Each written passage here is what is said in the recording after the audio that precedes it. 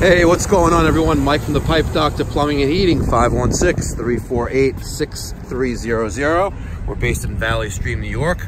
Right now, I'm working on a Lennox LGA240 at this rooftop for one of our commercial clients. We also take care of the other units as well. This unit was dead, basically. We had multiple errors on this control up here. I had an error 68.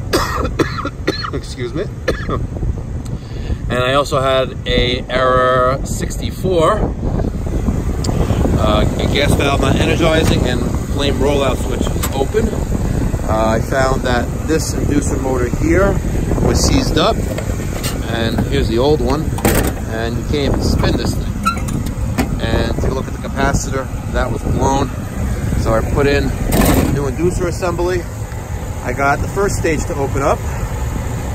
Worked fine, and then I had to proceed to diagnose the second stage, the right side, and I wasn't getting any ignition, so I replaced the ignition module and also replaced the flame sensing rod. I did it on both. Might as well, it's cheap enough. The system is about 13 years old, but we got it up and running.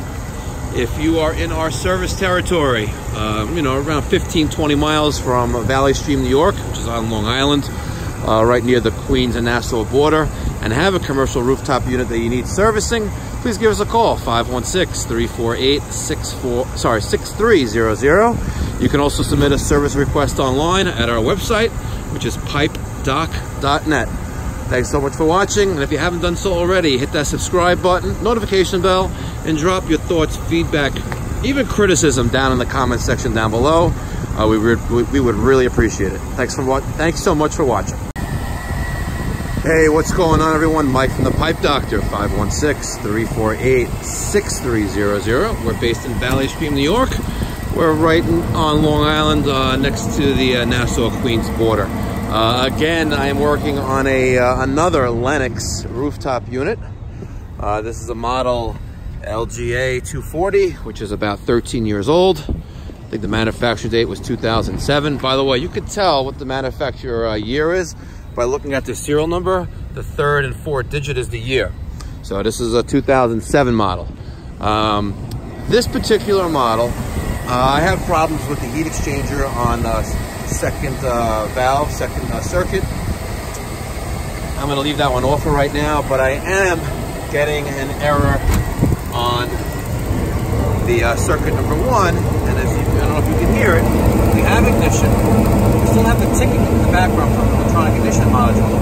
Ticking stops after about 8 seconds, flames goes off, and we're getting an error, which is error number 58 on the control board. So right now, I'm getting an error 69. It's hard to see that, but that's what it says. And 69 is gas valve 2 not energized 3 times with a demand. Number 58 is gas valve 1 not energized 2 minutes after thermostat demand. As you can see, it keeps trying to recycle itself. We have ignition, and we still have that ticking in the background from the electronic ignition on the spark igniter. Stopped. 3 seconds later, flames cut off.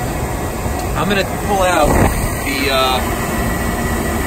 flame sensing rod right over there and see how if that's dirty or not. Whatever, it's all the way back there. See if I can zoom in on it a little bit. There it is.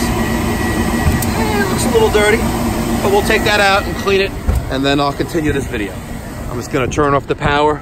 We have this cool little circuit breaker switch in the off position right now. Power is off. I'm going to take that out and clean it. Here is that igniter. Doesn't look too bad, but we're going to clean that up with some emery paper. Some guys like to use the dollar bill method. I like to use the emery paper.